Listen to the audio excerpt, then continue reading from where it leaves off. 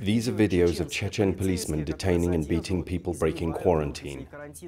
During the COVID-19 epidemic, the Chechen authorities imposed a curfew, stopped public transport and barred entry into the region. Even access to federal highways was restricted, much to the outrage of Russian Premier Mikhail Mishustin. This isn't the first time that Ramzan Kadyrov has run counter to Moscow. Western and Russian researchers have long described his republic as being internal abroad. Why do they no longer consider Chechnya part of Russia? Now we'll explain.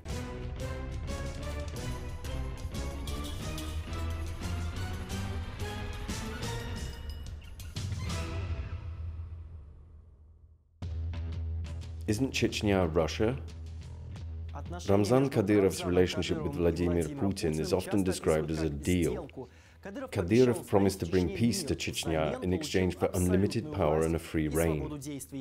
Before I detail how his actions went beyond the bounds of Russian law and Kremlin directives, let's recall how Ramzan Kadyrov rose to power. From rebel to Putin's foot soldier. Ramzan Kadyrov is a son of Ahmad Kadyrov, the former chief mufti of Chechnya. During the First Chechen War, both Kadyrovs fought the Russian federal troops. But in the Second War, his father, who was against the spread of radical Islam, decided not to oppose Moscow. To avoid getting embroiled in guerrilla warfare, the Kremlin entrusted the fight against the rebels to loyal Chechens in June 2000. Putin appointed Kadyrov Sr. as head of the Chechen administration, with Ramzan in charge of his father's security services. But on the 9th of May 2004, Ahmad Kadyrov was assassinated. According to the constitution, Kadyrov Jr. was ineligible to succeed his father at the time, as he was too young. Therefore, the Kremlin appointed Alu Alkhanov president, with Ramzan as deputy prime minister. But Alkhanov stepped down as soon as Kadyrov turned 30 in 2007. As per Putin's suggestion, the Chechen parliament approved Ramzan Kadyrov for the presidency. It was a privileged subject of the federation. He was young, tough, and respected in the Kremlin. At the time, there was no hint of protest. Kadyrov suppressed the armed resistance, recruiting the ones who surrendered and dealing with those who refused. In 2010, 250 people were killed and injured in terrorist attacks or skirmishes in Chechnya, but in 2018, only 35. Chechen security officers loyal to the Kremlin but not to Kadyrov also died. In 2006, Chechen police shot Gorets unit commander Mavlady Baysarov in Moscow. In 2008, State Duma deputy Ruslan Yamadayev was also killed there. In 2009, Sulim Yamadayev, commander of the Vostok battalion, was shot dead in Dubai. Kadyrov has no intention of sharing power with anyone in Chechnya. I ordered that the word opposition be forgotten. Now we have no opposition. It's a system designed to subvert authority. Kadyrov has repeatedly promised to crack down on the Russian president's enemies and has sworn allegiance to him. I'm a servant of the people, a slave of the Almighty, a foot soldier of Putin. But his loyalty to Putin doesn't necessarily mean a commitment to Russian law. Kadyrov's army. Russian and international human rights activists say that the only Russian laws in force in Chechnya were approved by Ramzan Kadyrov.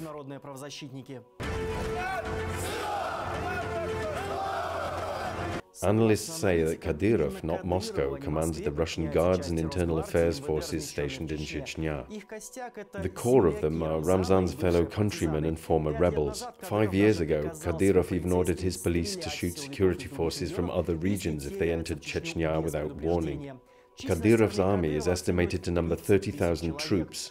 But in Chechnya, there are just 15,000 Defense Ministry and FSB forces subordinate to Moscow. Russia's only private Spetsnaz university was established in Gudermes. Kadyrovites also took part in the Kremlin's aggression against Ukraine and its Syrian operations. Recently, its commandos were even spotted on Norway's Spitsbergen Island. Human rights defenders accused Chechen security forces of torturing and killing Kadyrov's opponents, including the journalist Anna Politkovskaya, human rights activist Natalia Estemirova, and politician Boris Nemtsov. In 2017, the world learned that dozens of gay men had been murdered in Grozny. Law versus culture. Kadyrov's cultural policy has managed to coalesce the ideas of seemingly conflicting groups: traditionalists, Islamists, pro-independentists, and supporters of Russia. Polygamy is an illegal tradition that the Chechen authorities turn a blind eye to. Registry offices simply don't register second or third wives. Forced marriages and honor killings are not uncommon. Chechnya persecutes supporters of radical Islam that rejects local Islamic traditions. But Kadyrov has also introduced strict standards borrowed from the Arabian Peninsula. The Chechen authorities made the hijab compulsory for female civil servants, students and schoolgirls. Religious programming makes up a third of Chechen state TV airtime. Gambling is banned in Chechnya. Alcohol can only be bought at one restaurant and one hypermarket. The songs musicians perform and the way they look are vetted by a state commission.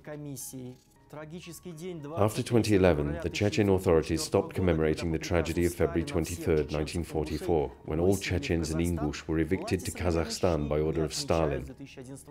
Ramzan shifted the day of mourning for his father to May the 10th. Everyone knows that Ahmad Kadyrov died on May the 9th, but both Russia and Chechnya celebrate the end of World War II on that date. Loyalty to the Russian president hasn't prevented Ramzan Kadyrov from backing the Chechen language. It has become the language of power, affirms Ichkeria's ex-defense minister, who defected to Kadyrov. Our president is a Chechen, our interior minister is a Chechen, all the ministers are Chechens, and I speak to them in Chechen. I don't think about Putin, I think about Kadyrov. I'm not interested in what's happening in Russia.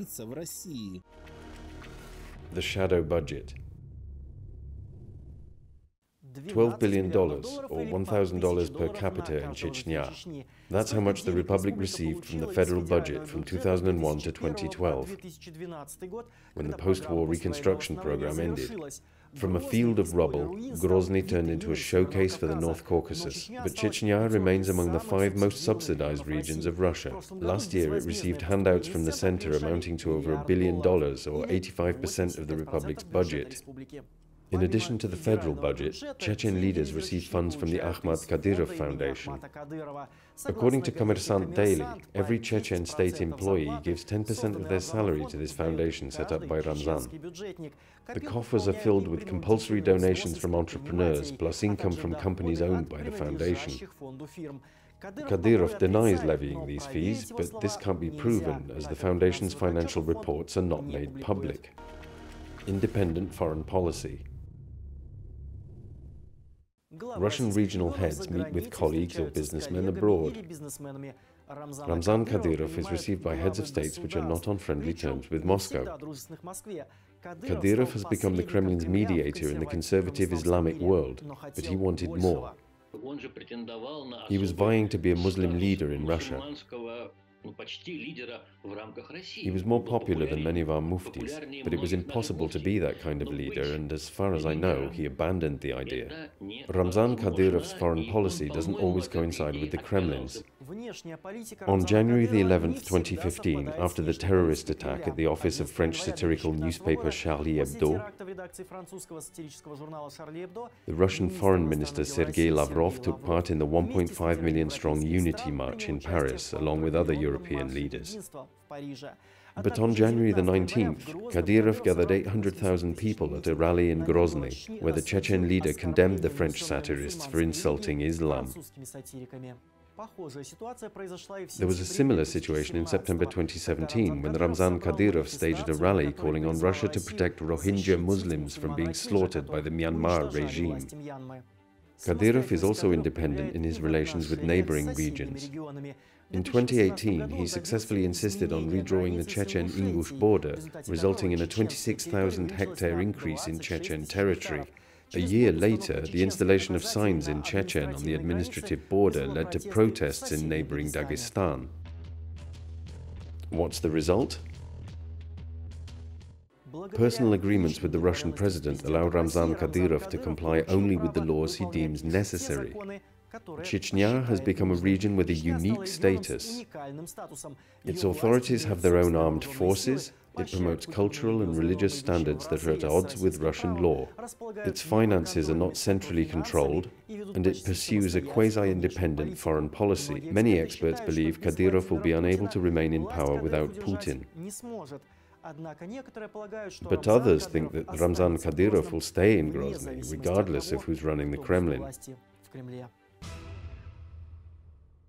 If I've managed to explain why and how the Chechen authorities are not subordinate to the Kremlin, please like this video and subscribe to our channel. My name is Alexander Popko. Take care and see you again.